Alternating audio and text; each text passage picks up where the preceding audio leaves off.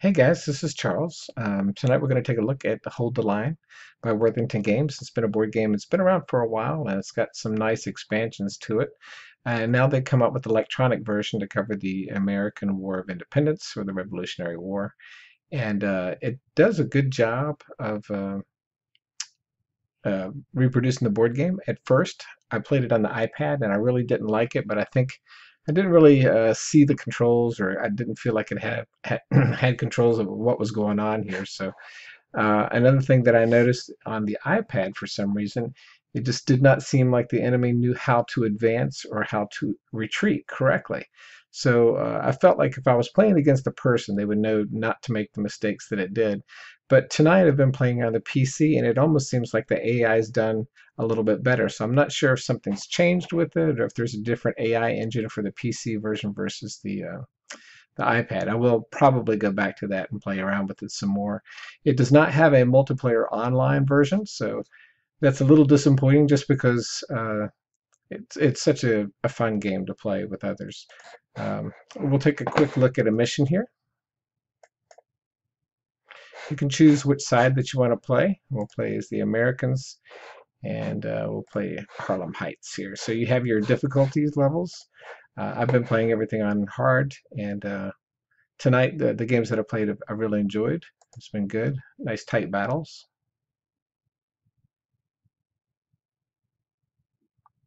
Typically, if there's music in the background, I've got that turned off. Um, as in the regular game, you're going to try to obtain 6 victory points and prevent the British from getting 6 victory points, and you've got 22 turns to do that. So the units in the game look pretty good. It's got some nice little graphics with it. You've got leaders here, you can see, and you can see the values of the troop versus the value of the leader.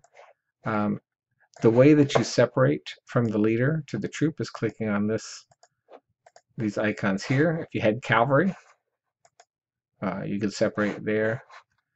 Also, you can do artillery the same way by clicking here if it's needed. So by clicking on the unit, you can see your action points up top. These are the action points that you get each round, and then you'll typically, in the real game, roll a dice and get random action points. And you can use these action points to activate units to either move or fire. You'll notice down here, if you want to do a melee, you can spend an extra AP to go into melee, but we're too far away to do that. You've got a combat window up here. It kind of gives you an idea of what's going on there. If you want to force march somebody, you can click on this button down here. Turn track is here. Melee, ranged AP attack is here, and joining a leader and separating a leader is you're able to do that here. So let's take a look at this scenario. So those flags are worth VPs, and killing units is worth VPs. So you can stand and shoot, or you can move. So you can see we missed on that combat.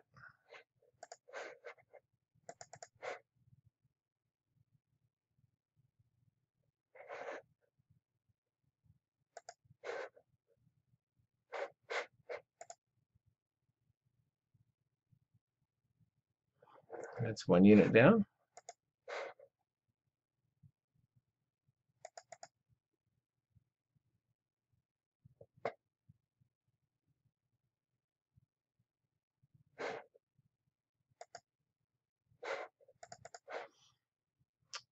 So in the real game, you would roll 3 dice, and on this hex, you would hit on a 5 or a 6, and from this distance, you'll hit on a 6.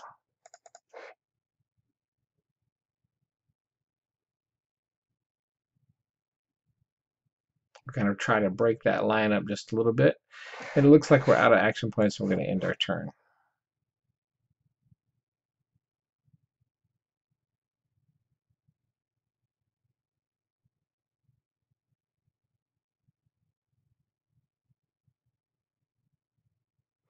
So I do find it strange that they could hit us while we're standing in the tree line, just because in the real game, a tree line gives you a +1 modifier.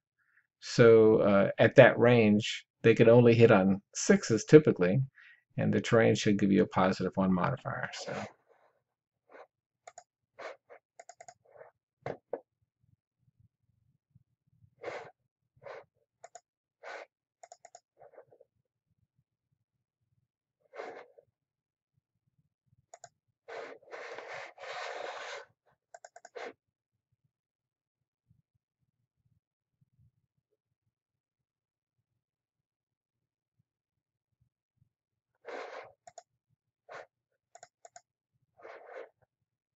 let's go ahead and come out and play.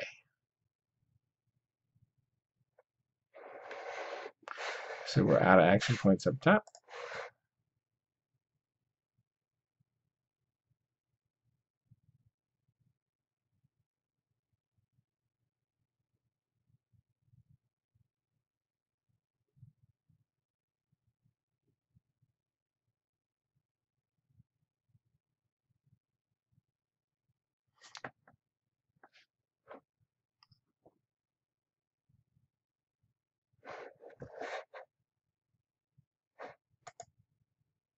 So we could use our cannon here and fire into that group. Then we could select our artillery or your infantry, fire into that group.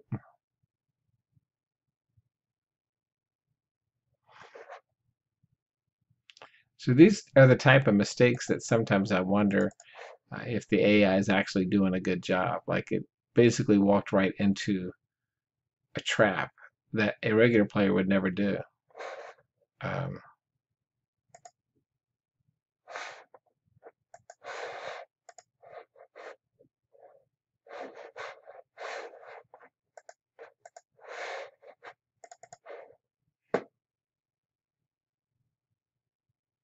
when you roll enough dice against it, eventually it's going to die.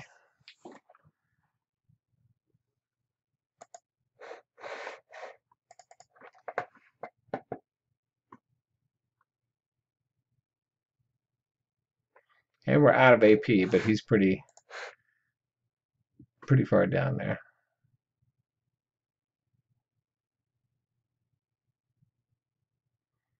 So if I were playing this game as the British player, I would back up and try to protect the flags. So one problem that you've got here is that the AI seems to be wanting to advance forward.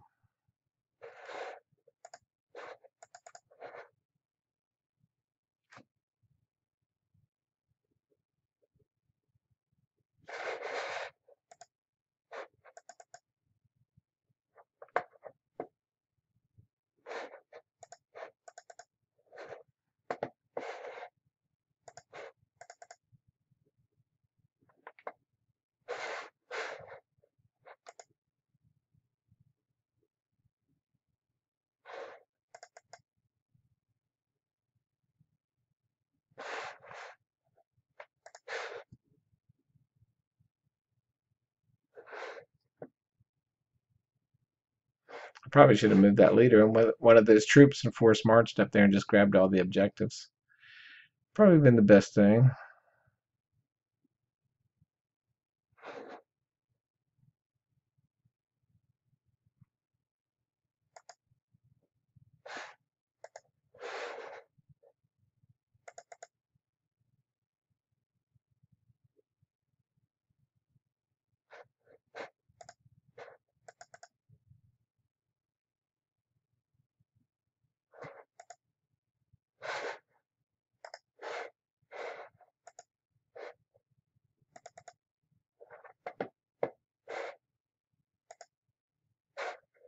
These are light units, so they can move 2 spaces for 1 AP. So this is on the most difficult mode. And you can see kind of what I was talking about as far as sometimes. The last scenario I played, I think, was more of a front to front. So there was the British AI needed to advance, and there was really no problem with advancing. So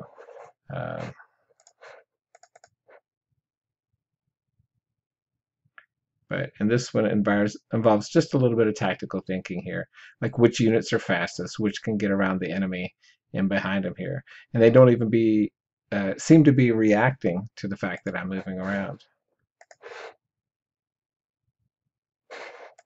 We do have some units over here, and you've noticed that they haven't even activated any of these units. So they don't have a lot of AP to activate those units, but it just does seem strange that absolutely nothing is happening here, that these guys didn't back up. Like typically these guys will back up to try to protect these, and you'll try to move these forward at the same time. So it does take some time, but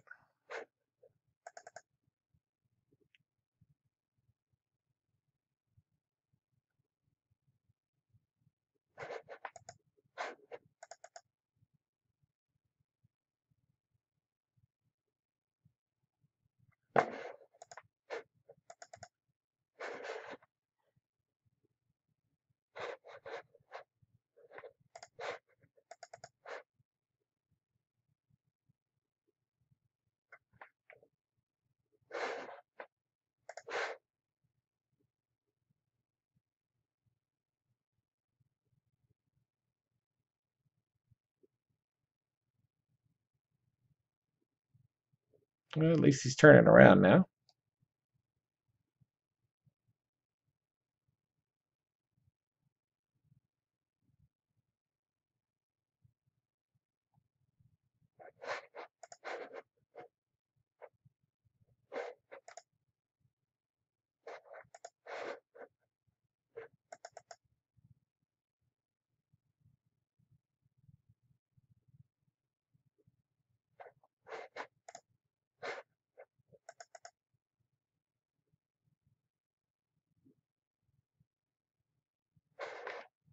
Oh, looks like I already got that one.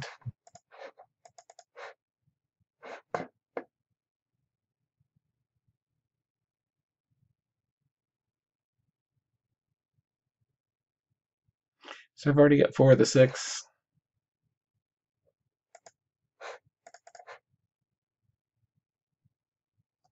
I do like the interface and what they've done with it, but I do think either having an online option where you can play against an opponent, or changing the AI to kind of understand more of what the objectives are and how to protect those objectives. Um, Honestly, you're looking at 7 turns here, and it's going to be an easy win even on the hard mode.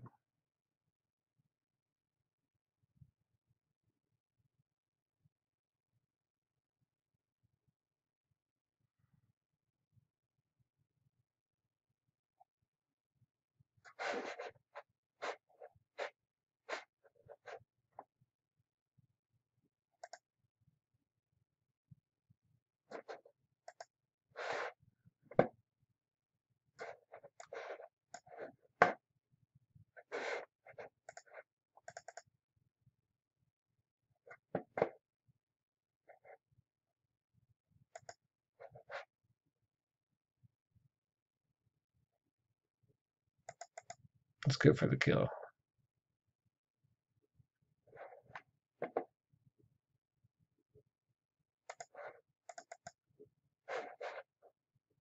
Bring the militia in and make it a fight.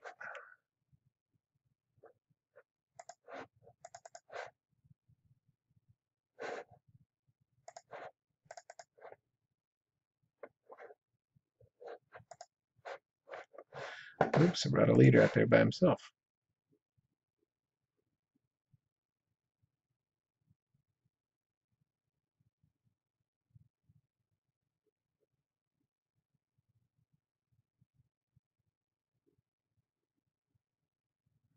My boys is standing pretty strong there.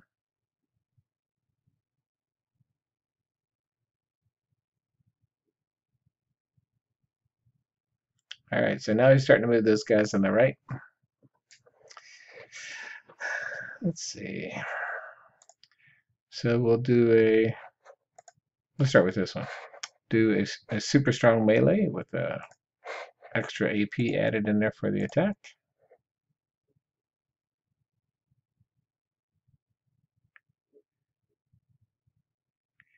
That should do him in right there.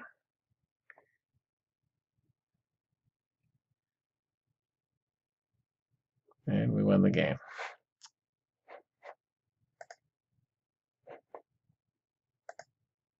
So we could try the same thing. I think that was Harlan.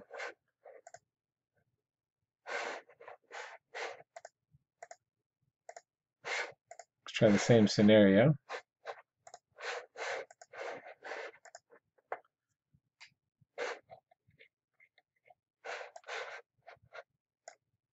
Oops. Okay, I pulled up the wrong scenario. So this time we're going to play as the British player and kind of let the AI do what it's trying to do here. So as you can see, all the Americans are staying in the woods and just fighting there.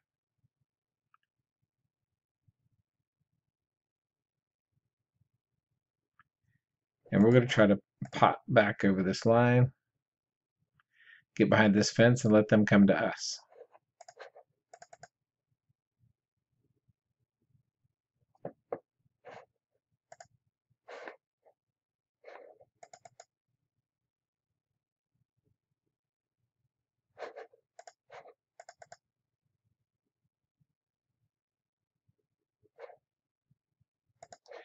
And I'm sorry this is going so slow.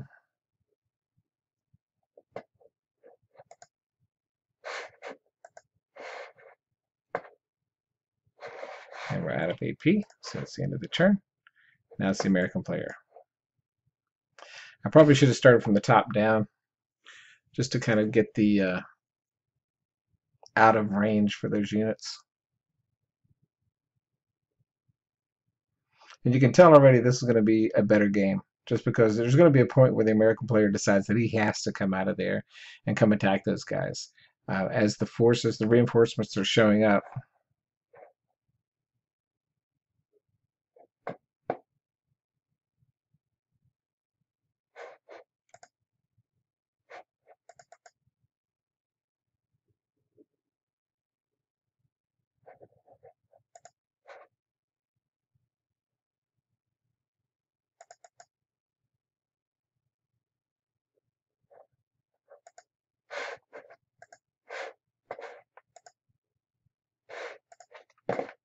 let's get the cannons up here.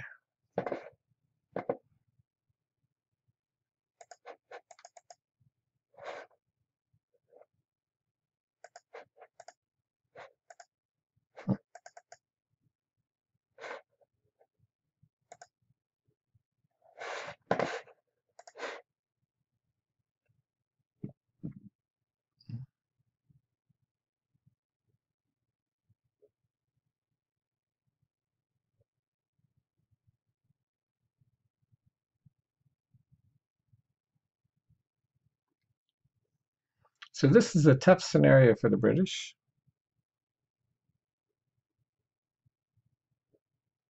It almost feels like they should have more action points, but uh, I'm sure there's some sort of historical reason why these units are having such a hard time getting actions.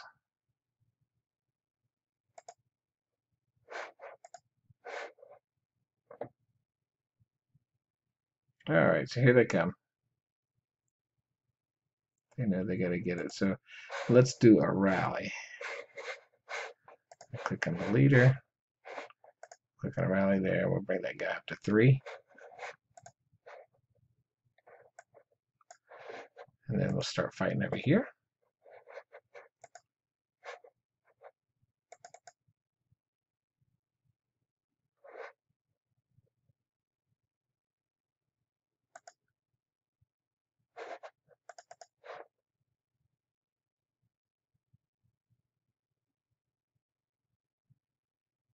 And we're already out of action points.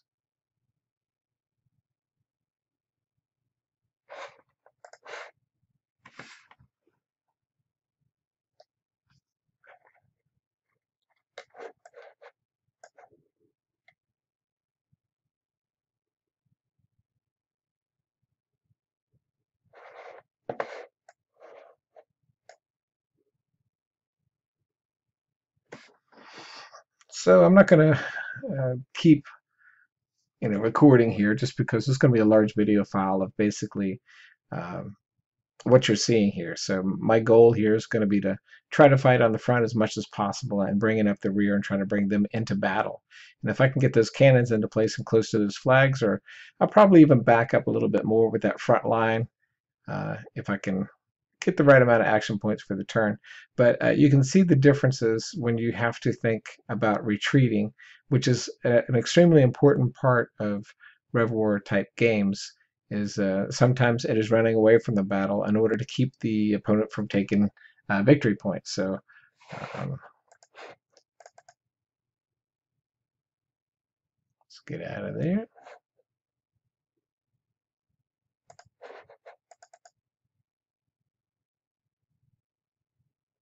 I think these are my light units.